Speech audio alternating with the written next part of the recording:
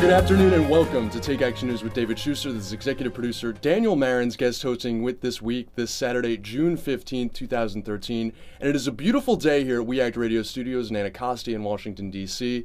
Sunny but not too hot, though we have been experiencing that this week.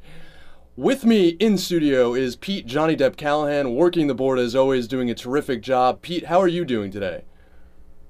I am wonderful, Daniel. It is a beautiful day out. Everything is going wonderful here. And we have internet this week. We've had internet all morning. I'm just so impressed with Comcast and their level of service this week. Well, Pete making a sub-reference, if you will, to some of the problems that we've had with our public utilities here, though we're not going to get into too many details. Of course, I'm sitting in the host chair today, not just in my capacity as executive producer, which normally I host the second hour, but of course because David Shuster, we are proud to announce his wife, Kira Renner, recently gave birth to their first child, baby girl, Ayala Danielle Renner Shuster.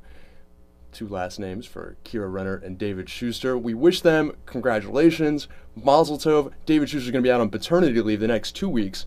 I'll be sitting in guest hosting, but he may make a cameo appearance later in the show, and of course we wish him all the best. Such exciting news.